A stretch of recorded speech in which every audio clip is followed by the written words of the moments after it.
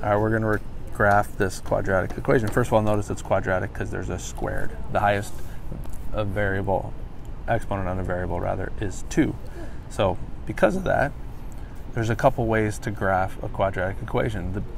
The most fail-safe way to do it is to find the vertex first, to find the y-intercept maybe if you can find it, and then maybe, if possible, find the x-intercepts. But it's not always possible because there's not always x-intercepts. We know it's going to be a quadratic equation or a parabola, and it might be doing something like this, in which case it never touches the x-axis, right? And so you're not going to find x-intercepts. But they'll always have y-intercepts, and they'll always have a vertex. Okay, so they won't always have an x-intercept. Okay, that's the first thing to point out. So how do I find these things? Well, since this is in standard form, some books call it general form, the vertex is always negative b over 2a, comma, and then whatever you get when you plug that in for the y. So what's negative b? Here's your b. Here's your a, which is 1, right?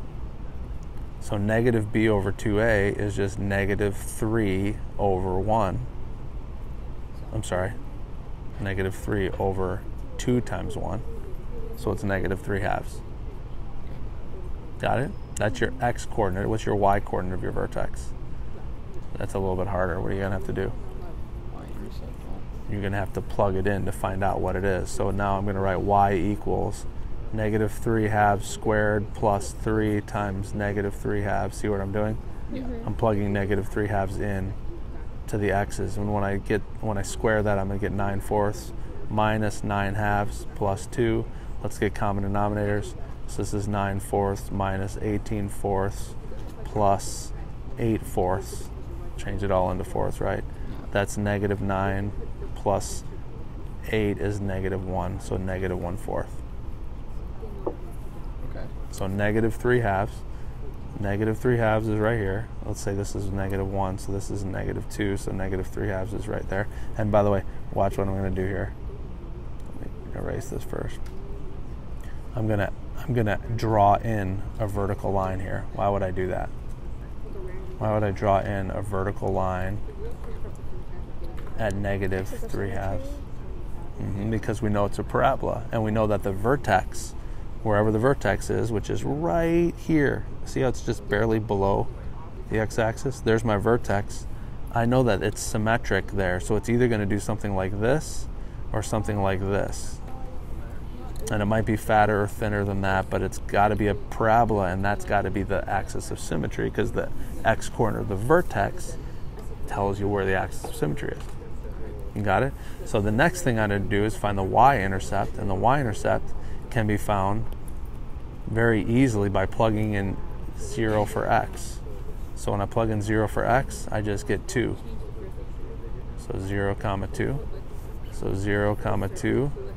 Hey, if I know 0, 2 is a point, then what's the other point over here going to be? I mean, isn't it going to be like 5, 2? It's got to be symmetric. So see this distance right here? That's like 1. That's 1.5. So if I go 1.5 the other way, I would get to the point as well. So it's negative 3, positive 2.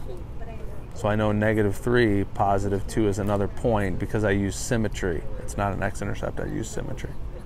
That's the other reason why I drew in that line. Okay, let's find the x-intercepts now.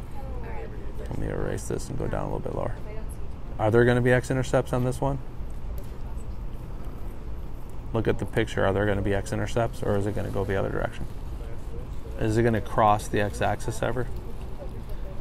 I mean, I don't think it is. Well, yes, it is. Well, there's the vertex, and here's that y-intercept. So is it going to have to cross? Yeah, Of course it is. So how do I find the x-intercepts? Well, this is called factoring. This is where I set y equal to 0 and solve. So 0 equals x squared plus 3x plus 2. And how do I solve this equation? This was a 3-week lesson for you in math, in Algebra 1.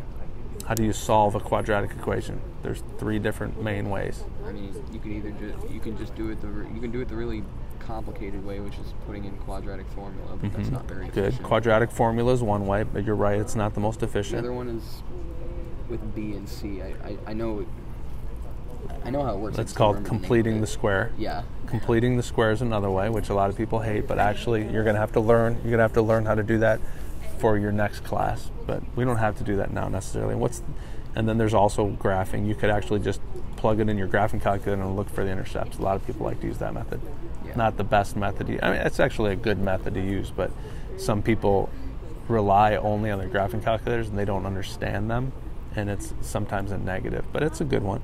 You could graph it. Or the last way is, how about factoring? The F word of mathematics. Can you factor this equation? You actually can. X plus 2, X plus 1. And why would you want to do that? Factoring is the easiest way to solve if they factor. And if you know how to factor. Why would you want to do that? Well, because now the zero product property says that if one thing times another thing equals 0, the only way that can happen is if either this thing equals 0 or this thing equals 0. And how are you going to make x plus 2 equals 0? What does x have to be? X would have to be 0. X wouldn't have to be 0. X would be like. X would have to be negative 2. Oh wait, yeah, no. And how about for this one? How would you make that equal 0? X would equal negative 1. So there are my two x-intercepts, negative 2 and negative 1. Negative 2.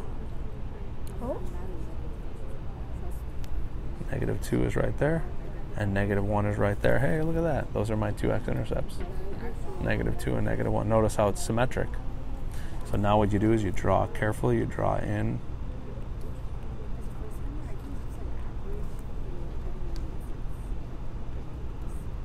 Beautiful. And there's your parabola. The long way.